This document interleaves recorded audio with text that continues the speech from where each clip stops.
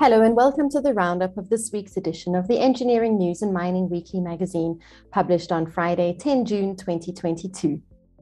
In this week's cover article, Engineering News and Mining Weekly senior online writer Tasneem Bulbulia details how unions insist that workers must play a central role in shaping the just energy transition.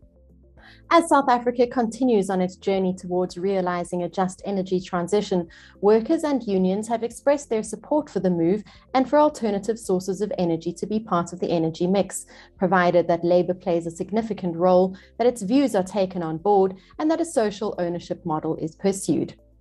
The Engineering News features focus on manufacturing in Africa, where the Manufacturing Indaba welcomes back the physical event.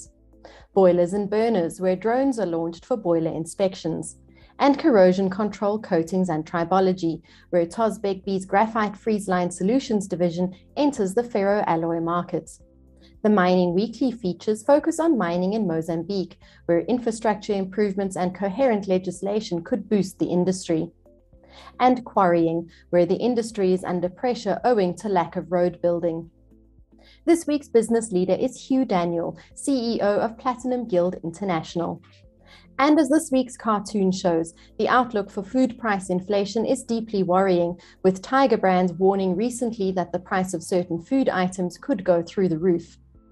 We hope you enjoyed this week's edition of Creamer Media's Engineering News and Mining Weekly, the magazine that offers you news about developments in the real economy. Happy reading and see you next time.